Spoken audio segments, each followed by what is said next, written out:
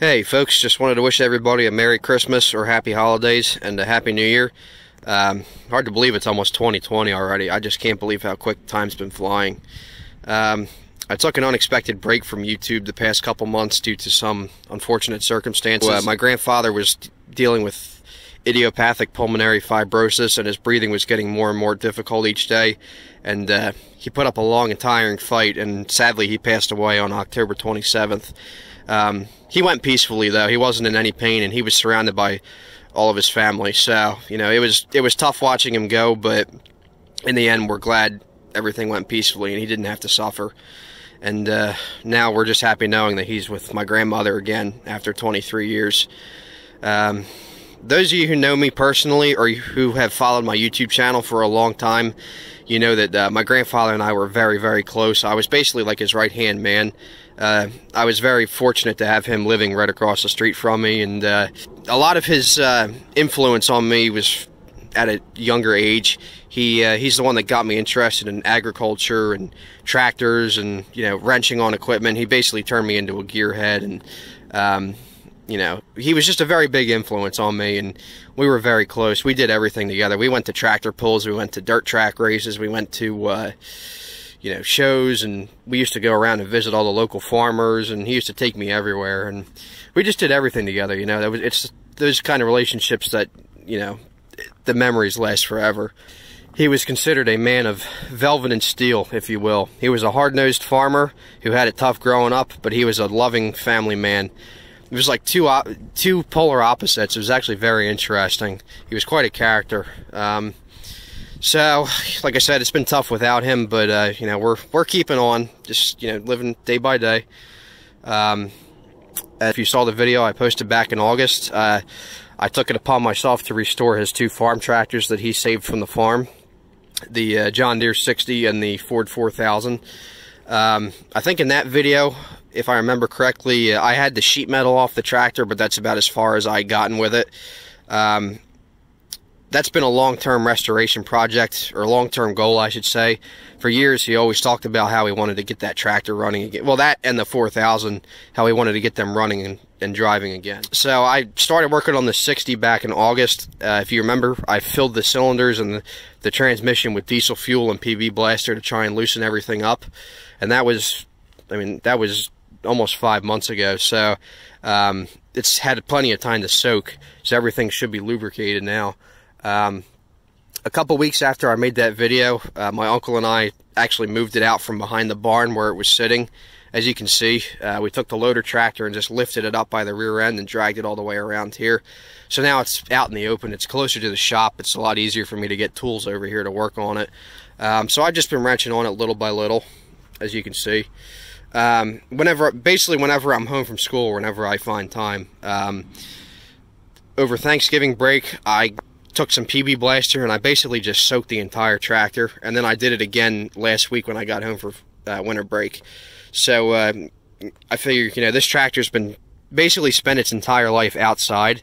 As far as I know, it never really spent a night indoors except when it was new. So it's been exposed to the elements for 65 years, and God knows what surprises await you when you're working on a tractor that's been outside like that for so long. My grandfather quit farming in '85, so this tractor got parked around that time, and it sat on the farm for about 15 years. And then when he sold the farm in the early 2000s, he towed it up here to my uncle's farm just around the corner, and it sat down in the back there for another 10 years or so.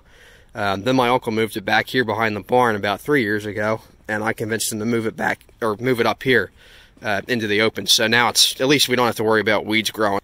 You may have noticed I picked up another set of rims and tires for the tractor. It originally had 13/6/38s on double bevel rims, as you can see here. These have been on it for years and years and years, but the rims had basically rotted out because they were sitting with calcium chloride in them for so long. This rim was worse. This one actually broke when we moved it out of the back 40 a couple years ago. The rim broke right off. This one is not in as bad of shape. I think most of the calcium actually leaked out. You can see it's not rotted as bad, but it's still, I mean, still not that great. And the tires are pretty much junk too, which is a shame because they still have decent tread on them. So these tires were not usable, obviously. So I actually picked up a set of another set of rims and tires. These are nothing fancy. These came off of a John Deere 50 parts tractor. They're just 11 by 38s on double bevel rims. I had to make sure to find a set with double bevel rims because this tractor has the dished offset rear wheels for vegetable rows, which are kind of unusual. You don't see, I mean, I see plenty of them around here because this is vegetable country, but they're not exactly easy to find. And as far as I know, these rims don't, or these centers don't work with drop center rims, which is all I was able to find. Like, I was checking Craigslist and Facebook Marketplace, and all the used rims and tires I could find had drop centers, which were no good. I had to find a set with double bevel rims like these. And these popped up for sale pretty cheap at a repair shop just a few miles down the road, so I picked them up. Like I said, they're nothing special. They're actually a little bit undersized. The original tires were 13.6 by 38s. These are 11.2 by 38s, I think, or just 11.38s. They've got the old designation. So that just goes to show you how old these tires are. I'm going to get them mounted up on the centers, and what we're going to try and do is roll the tractor around the yard with it in gear, and I'm just going to pop the clutch in and out a few times and see if I can get that get the engine broke loose. You know, it's been sitting with water in it for so many years, and now it's been soaking in PV blaster and diesel fuel the past couple months. So I figure if we roll it around the yard in gear, it should be able to break it loose. We're either going to do that or maybe weld up a couple pieces of pipe and make a big wrench to fit on the flywheel. But either way, the tractor still needed another set of rims and tires just so we can move it around, because eventually what I'd like to do is actually roll it up into the shop so we can work on it in there. Because like I said, the rims that were on it were just junk. But my grandfather used to swear by calcium chloride for liquid ballast back in the day. That's basically what everybody used, and it was good in its time, but not anymore. So yeah, so I ended up getting new rims and tires for it. I got the rim off that was on this side. That came off pretty easy, but for some reason the lug bolts on this side were all rusted in, and even with an impact wrench I could not get them out. So what we're gonna have to do is just get the torch out here and cut the bolts off, and then we'll get the clamps off. Since we're here at the back of the tractor, I guess I'll just show you some of the other interesting surprises that I've found, and see what we're going to be looking into, you know, moving forward with this restoration. The first thing you might notice is these homemade stabilizer bars that are welded onto the drawbar. Apparently my grandfather used to have a lot of trouble with the hitch pivot pin up front there breaking, because they pulled a lot of wagons with this tractor, you know, pulling like tomato baskets and stuff like that through the field. You could even see how the drawbar hole is all egged out. They did a lot of wagon pulling with this tractor, and for some reason they used to break the pins for the drawbar. So he had his mechanic rig up these couple pieces of steel for stabilizers. It's definitely the definition of a backyard or a farmer repair. I mean, you can see this ain't no professional weld. But, you know, I guess they served their purpose in their time. He welded it right onto the drawbar, but you can see where it's all cracked along here. And I'm not sure if he welded it up here to the bottom of the transmission case or not. But it's definitely a sketchy repair. So this is the first thing that's going to go. It'll add a couple pounds worth of scrap. But yeah, that's got to go. The next thing I noticed was a piece of the rear axle housing casting broke off here. This is for like a cultivator mount or a step. I never got the story on how this happened. I'm actually kind of curious to find out, but as you can see, there's a chunk missing out of the top. And I mean, that piece has got to be long gone. It looks like it's been gone for years. So what I'm thinking of doing is having a shop maybe weld this up, maybe just form another piece and then weld that on there to match the other side. A lot of guys are telling me just to leave it and not worry about it, but you know, I want to do this restoration the right way, and I'm a little bit OCD about that. It just doesn't look right being broken off, so I'm going to figure out a way to get that welded back up. As you can see, I originally thought these were all bolts that had broken off inside the mounts here, but I'm being told by a couple two-cylinder experts that the factory actually put pieces of cork in these holes to, I guess, save the threads if they weren't being used. So that was a bit of a relief. I mean, I know this tractor had a cultivator set up on it at one point, and it also had a 45 loader on it early in its life when it still had the single front wheel on it, because the 45 loader doesn't work with a wide front end. But my grandfather did have a 45 loader on this tractor. He actually he swapped it over from his A when he sold the A, and ran that loader on this tractor for a couple years. And then I'm not sure what the next loader tractor was, probably the 4000. So this tractor did have a 45 loader on it at one point. I wasn't sure if maybe these were bolts that had broken off from the loader mounts or what, but I think they're just pieces of cork that were shoved in there from the factory. So I'm hoping that's the case, because if those are all broken bolts, that's going to be a fun time getting those out. For as long as I can remember, this tractor had no battery box or seat. It did have the seat on it back when it was parked, obviously, you know, on the farm.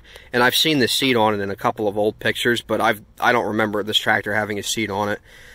For what I've been told, the same backyard mechanic that made these stabilizer bars also rigged up a custom battery box mount for the seat, and evidently it didn't last very long. Or I guess I could say it served its purpose, but it didn't last. You can see what's left of it. So it's obviously going to need a new battery box and seat. But like I said, for as long as I can remember, this tractor had no seat or battery box. So this has definitely got to go.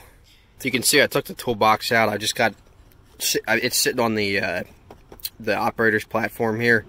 Just got a bunch of random parts in it. Like, here's what's left of the coil, and here's the sediment bowl that I took off. That's got to be cleaned. And just a bunch of random nuts and bolts and crap in here.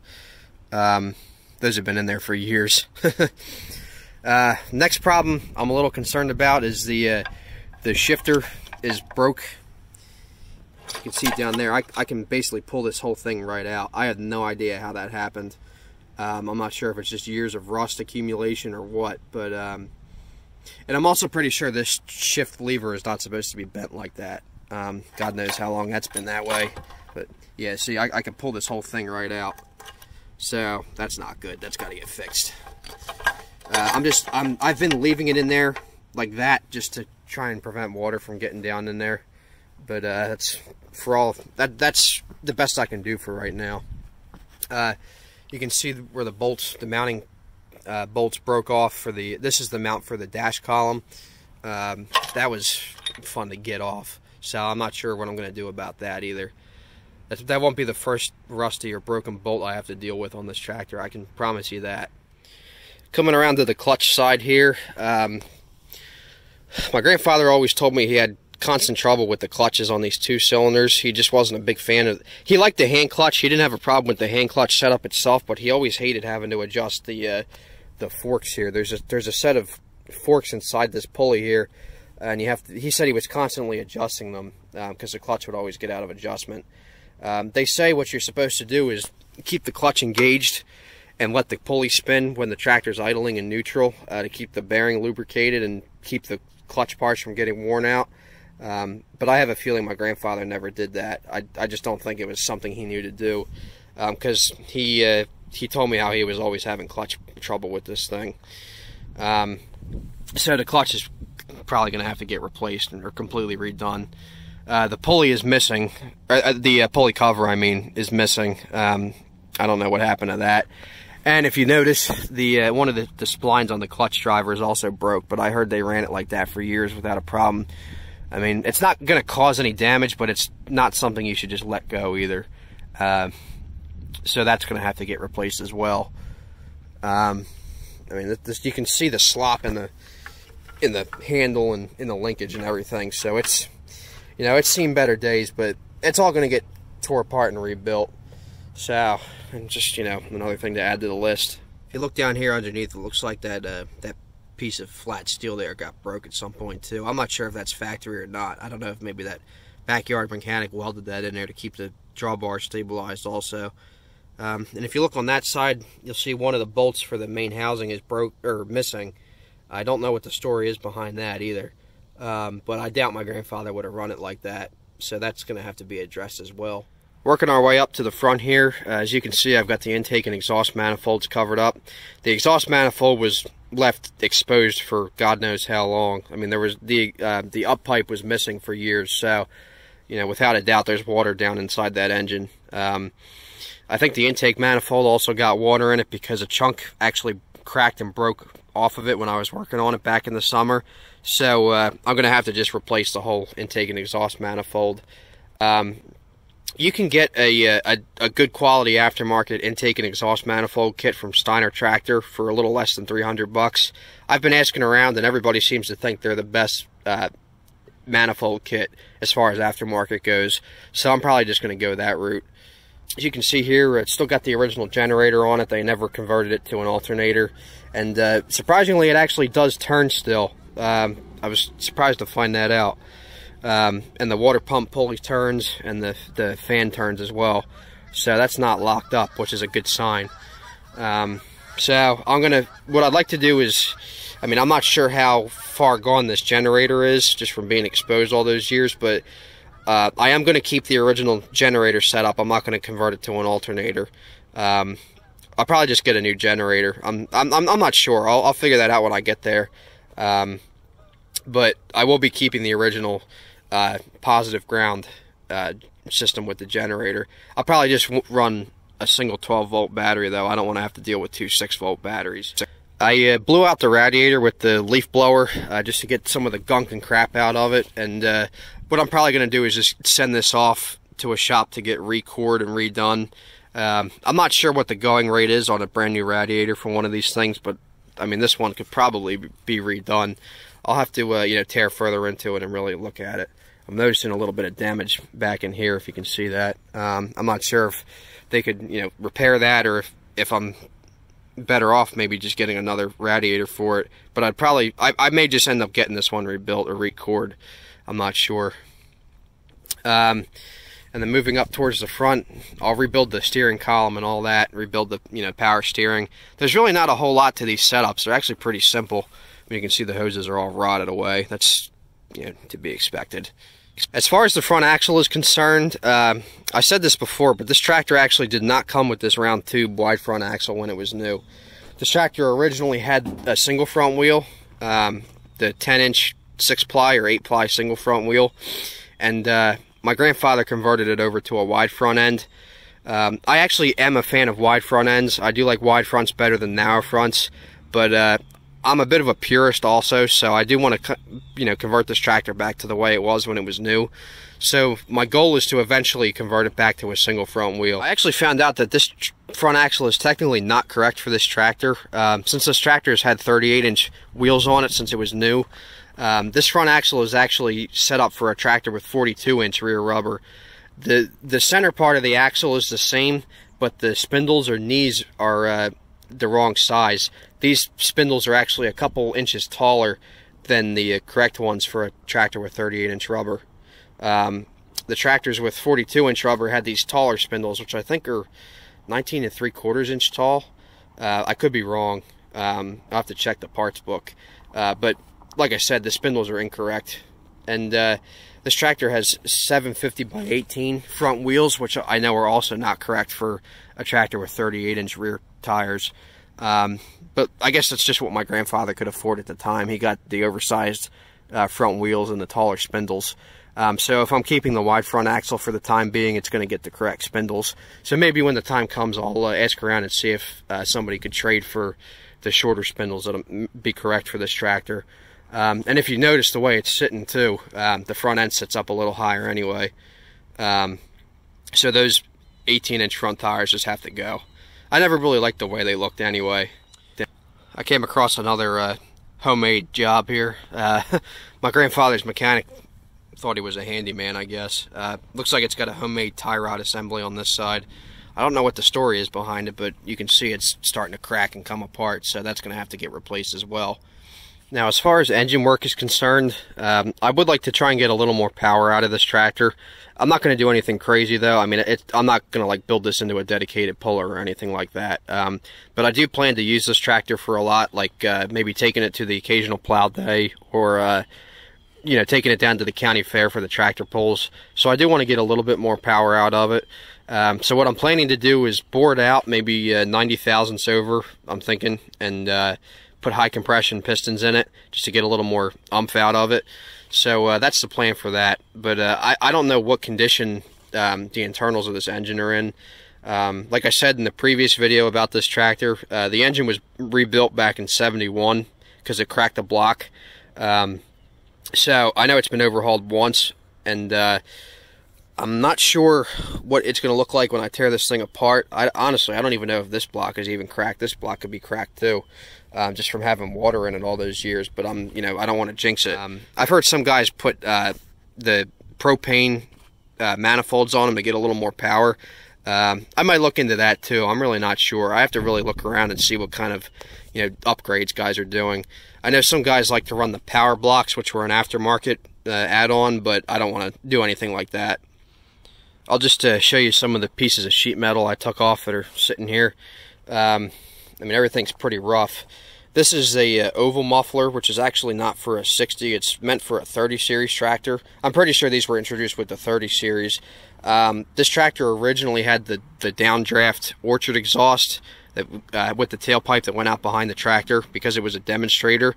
So my grandfather ran that setup for years, and then once that finally, I guess, rotted apart, he replaced it with this muffler, which is supposed to be a lot quieter, but it's not correct for a 60. So I'm not gonna replace it with one of these. What I would like to do is put a factory stack on it, but maybe hollow out the inside so it's basically a straight pipe.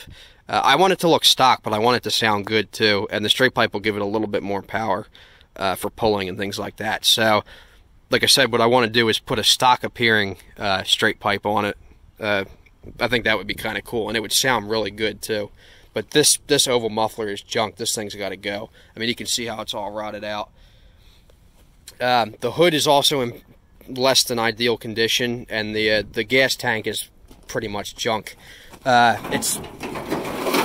It could probably, you can't see it here, it's under the shield, but it could probably be repaired, but I feel like it would be easier to just buy a parts tractor that has a good hood and a good fuel tank ready to go. This hood has seen lots of abuse, if you can't tell. It's got a lot of dings and dents in it, and you can see the bolt holes are all rusted out. This side's got some rot through it, I guess from years of gas pouring down the side. Probably ate away the paint and left the sheet metal exposed, and then it just started to rot through. So this hood, I mean, a good body man could probably save this hood. I just feel like I said, it would be easier and more cost effective to just buy another good hood off of a parts tractor. I just have to make sure it's off of a later 60, because the earlier 60s had the fuel fill back here towards the rear, and then sometime in 54, early 54, they moved it up there. So I just have to make sure I find the correct hood for this year. I'm going to reuse the dash column. There's nothing really wrong with it. I figure I'll get all new gauges and stuff like that. I think these headlights were replaced too, because the original headlights should be black, if I'm not mistaken. Don't quote me on that though. Actually, it looks like these were painted over. I just noticed that now. Huh. Interesting. The steering shaft is kind of foobarred. I found out the reason this got bent is because when my uncle was moving it out from the back 40 there, he was bringing it up along the hedgerow here, and I guess the way he had the tractor chained up to the bucket of the loader, the chain slipped and it basically folded in against the loader and bent the steering shaft. So, I mean, I could probably heat it up and straighten it back out, but I'd rather just, like I said, kind of like with the hood, I would rather just find another good steering shaft and good steering wheel. Honestly, I think I may have to do the same for the nose cone too. Like I said, a good body man could probably straighten out these panels, but there's plenty of parts tractors out there. The screens are junk. I don't even want to know how this happened. But yeah, that nose cone is pretty rough. I will save that front emblem though, definitely. It wasn't uncommon for dealers to repaint demonstrator tractors before they sold them. So my grandfather bought this tractor when it was only 2 years old, but it's already been repainted. I'm assuming it was repainted by the dealership before they sold it, because if you look closely, you can see where the decals are doubled up. You see the power steering decal here, but then you can see the older one right behind it. You might be able to see it better on this side. Yeah, you can see it there. So I'm hearing that that was actually not uncommon for dealers to do that, to try and, you know, pretty up what was basically a used tractor.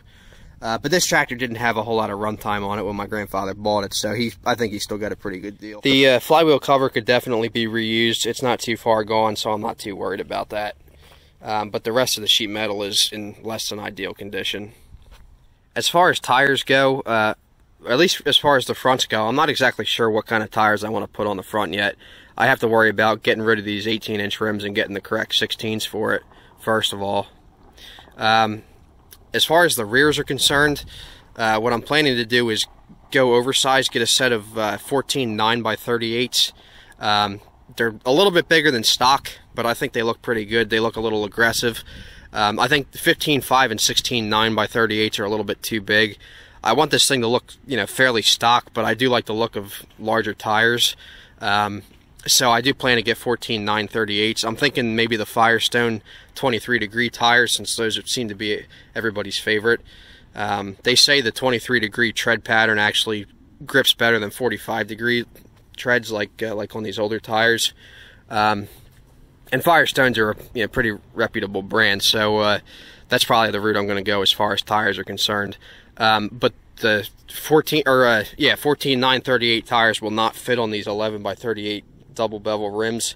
So when it comes time to actually get new tires, I'm going to have to just buy new rims too. I have to get the wider double bevel rims because these won't work. Like I said, I just bought these for the time being so we can mount them up and move the tractor around the yard a lot easier. So that's just an update on the status of the 60 project for you guys. I know it's nothing special, but at least now it's, you know, sitting out here out in the open, and I'm, you know, working on it little by little. So when my uncle and I get some time, we're going to get the tires mounted up and then get it, try rolling it around the yard, see if we can get that engine broke loose. So I'm hoping to make a video of that. I think that'll be pretty cool.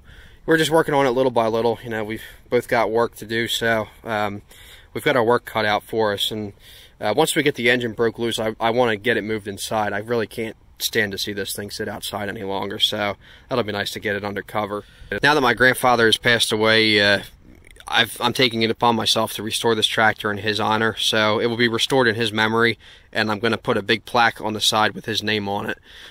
You know, he was the longtime owner of this tractor. Aside from the dealership using it for the first couple of years, he owned this thing its entire life, and it's been in the family for 63 years now. So, and as far as I'm around, it will never leave the family. Before he passed, my grandfather and I were talking, and he said, "Oh, you should probably just junk that thing. It couldn't be saved." But I kind of took that as a challenge accepted. So, you know, I've seen tractors in way worse condition than this get brought back from the dead too. So this isn't too bad. I mean, I have seen way worse. So, you know, I don't care if it takes me 10 years to get this thing restored, but it'll happen. Just, you know, little by little. But anyway, that's an update on, you know, what's been going on in my life, and an update on the 60 project and the plans moving forward. So I'm really excited to start making videos on this restoration project. It's going to take a long time, but we'll get it done one way or another. So thanks for watching, guys. I've got a lot of other YouTube videos planned. I actually have some old clips I'm going to throw together and upload for you, so you have those to look forward to. So thanks for watching. Have a good one, and if you like this video, please comment, rate, and subscribe, and take care.